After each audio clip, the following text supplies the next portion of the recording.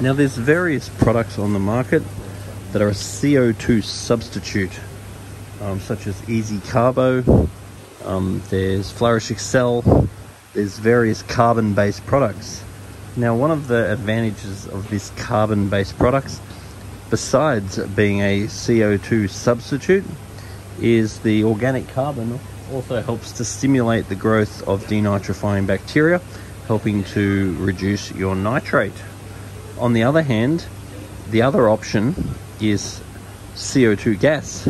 In general, CO2 gas is a pain in the ass to set up, to maintain and to refill. But the advantage of CO2 gas is pH control, because the CO2 gas is going to help to keep your pH low. So providing that your KH is buffering, then you're going to be able to run a lower pH with less effort.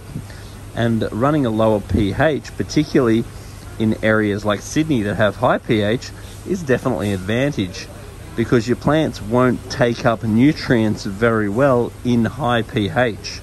So one of your aims as a plant grower is to get your pH down so your plants can take up nutrients.